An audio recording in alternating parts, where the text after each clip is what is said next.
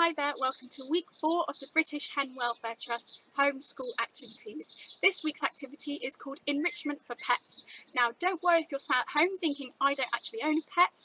There are no pets or even hens required for this one. There is something for everyone in this activity. So first of all we're going to start off with what animals need. All animals, whether they're pets, whether they live in zoos, on farms or even wildlife, they all need the same thing, and it's our job as human beings to care for those animals, okay, wherever they are. Alright, and the 5 important things that every animal needs is the right food and drink. Okay, so whether you've got a pet or live on a farm, you need to make sure that those animals you're taking care of have the right food and water available at all times. Animals also need the right place to live, so some animals like living in nice little cosy dens, some prefer big open areas or kind of a shelter at night, and some even will shelter during the day and come out at night if they're nocturnal, so making sure that they've got the right environment to live in. All animals need help to be healthy, so if you have a pet that's a bit poorly at home, you take care of it, you maybe take it to the vet if it's really unwell, and also again, same if you're at a zoo, on a farm, or even if you find an injured animal out in the wild, you make sure that that animal can get help because a lot of the times they can't help themselves. Okay. All animals need to feel safe and happy. So how do we do that? So lots of animals, like hens, they live in big flocks, so they feel safe and happy when they're with others. There are other animals that feel safer on their own, so it's about knowing your animal that you're caring for really well, knowing if they like company, if they don't, and also knowing what kind of environment they like to live in as well. And the last one that we've got is all animals need to be themselves, okay? And we're going to look at this one in particular today, okay? Because just like you and me, all animals like to have fun, they like to play, and they can get bored really easily. So we're going to help combat that today with your pets. Okay, so I don't own any hens of my own, so what I'm going to be doing today is I'm going to be making a destruction box for my pet dog, okay?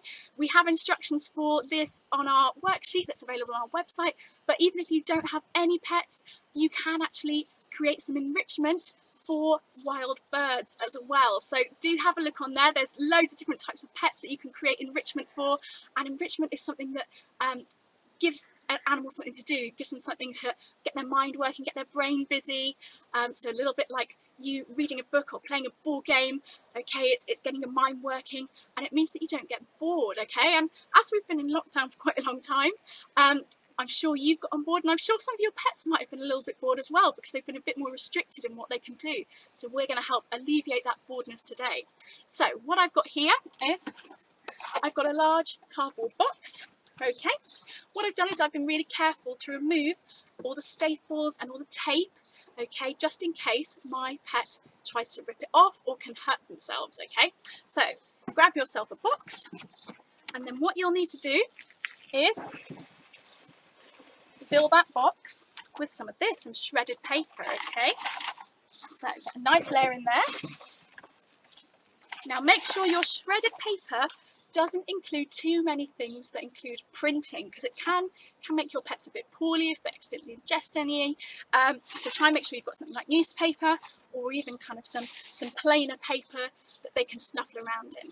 Okay, now I've got my box full of shredded paper, so your animal, your dog, will be able to snuffle through there, and it will be a lot more exciting than just eating food straight out of a bowl, okay, and it will keep their mind nice and busy.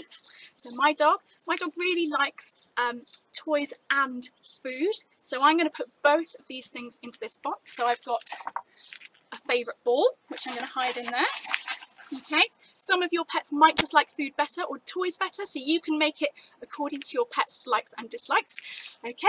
And I've also got some food here. So it's really important not to overfeed your pets, okay? So this has come out of my dog's allowance for her breakfast, okay? So we're not overfeeding her, and there's a few treats in there as well because we do want it to be a nice special treat and really exciting for her. But remember, don't feed them too many because it can make them a little bit overweight, and we don't want that because it wouldn't be very good for them. So I'm going to scatter those throughout my box. And because my dog is quite smart as well, what I'm going to do is I'm going to get an extra little box. So I've got an egg box, I'm going to pop that in there. I'm going to add a few more treats just scattered in there. And I'm going to close that one as well. I'm going to cover that one with some of the paper as well. Okay, and there is my dog destruction box.